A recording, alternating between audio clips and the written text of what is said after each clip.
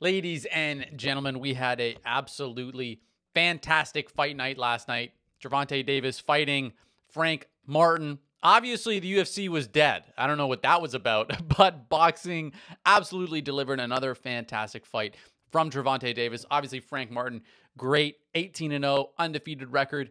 Not the most active guy, obviously, in his pro career. I think that's what a lot of people have always said, that they wish he fought more. I'm one of them. But obviously, it put him in a position, a huge spotlight on him against a guy in Gervonta Davis. But guys, what happened in this fight? First things first. First 3 rounds, honestly, I will say, Frank Martin looked good. You know, he was jabbing well. He was moving effectively. He made it work. But I can't really give a guy too much praise when your first 3 rounds are beating Tank Davis, because Tank Davis loses every single first 3 rounds of like pretty much every single one of his fights. He just builds throughout the fight because he is so good at making reads and making adjustments against his opponents. And that was exactly what happened here. Obviously, Frank Martin was moving well and he was landing shots that he needed to land earlier on in the fight. But the problem is people forget just how dangerous a counterpuncher Tank Davis is. This is the thing when you're fighting a guy in Gervonta that you have to notice. As we can see right here, when you throw punches at a guy like Gervonta, you can't overcommit to those punches, which means that you're forced as a fighter not to throw with power. Canelo versus Kovalev is a great example of this. Kovalev did not throw with power at all throughout the entirety of the fight, because when you do, watch what happens. Catch, and a huge shot is going to come back your way. So obviously, that forces a guy like Frank Martin to not overcommit to his shots, which means that he can't really throw with power. So immediately, you're relegated to having to try to win the fight on points, whereas your opponent, Gervonta, can just absolutely march forward and land bombs of his own. That immediately sets a precedent when you're fighting a guy with as much power as Tank Davis, that he's going to be able to walk you down with pressure because you can't overcommit to your shots. So he can wear a lot of the shots that you're throwing on his guard.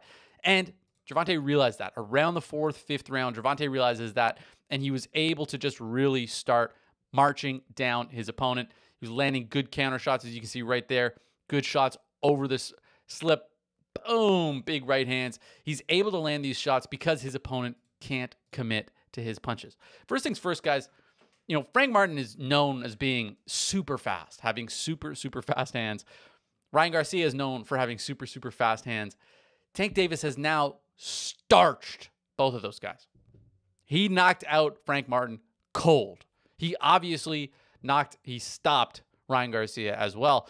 And then when we look at how these fights have aged, Ryan Garcia goes on. Obviously, he cheated, so his win doesn't count. But a bit of Osterine doesn't make you twice as good as a fighter, obviously. He still was able to put it on Devin Haney. So just how fast is Tank Davis? The thing is Tank has such an awkward style where he's just kind of walking his opponents down that people don't realize just how fast this guy is. He is incredibly fast. And not only is he incredibly fast, but he lands with incredible power. Look at those shots.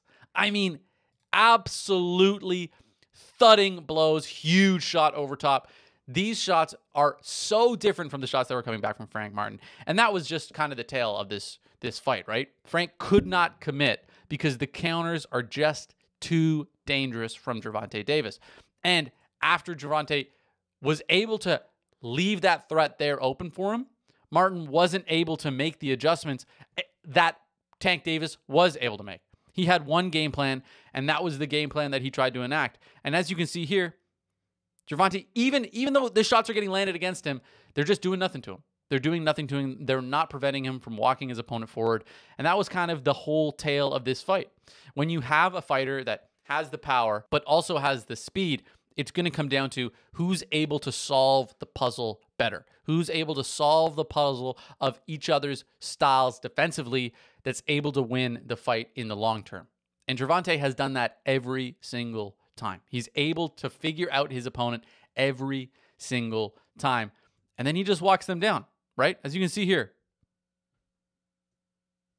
What's Frank Martin going to do there? Nothing. He's in the corner and he's getting beat up. So that was going to be the tail of the tape. But obviously, unfortunately for him, it didn't last much longer than this, with this huge right hand just putting him completely to sleep. Guys, I don't want to go too much into detail over this fight because, frankly, it's a pretty clear-cut case of Tank Davis being the better fighter. But I wanted to mention that I think that even though this guy is at the top of the boxing game and has been for a while, people are still underestimating him. This is a guy in his prime, 29 years of age. People are forgetting he's a bit older than I think people think he is. In his prime, top 10 pound for pound, no question. Probably a lot of people's top 5. And he's absolutely at the peak of the sport. He is so talented. He is so good. 30-0, 28 knockouts. He is someone that has to be really, in my opinion, considered at the top of the game as far as boxing goes. And I hope that that's what we get to see. I hope that that's what we get to see, him fighting the best of the best. I hope that he fights the fights that he needs to fight soon here that are really going to cement his legacy as one of the best in the sport. But man, what an absolutely phenomenal fighter. Let me know in the comments what you guys thought. Obviously, I feel like we all tuned into that boxing match instead of whatever the UFC put on last night. I don't even know what the hell that was about.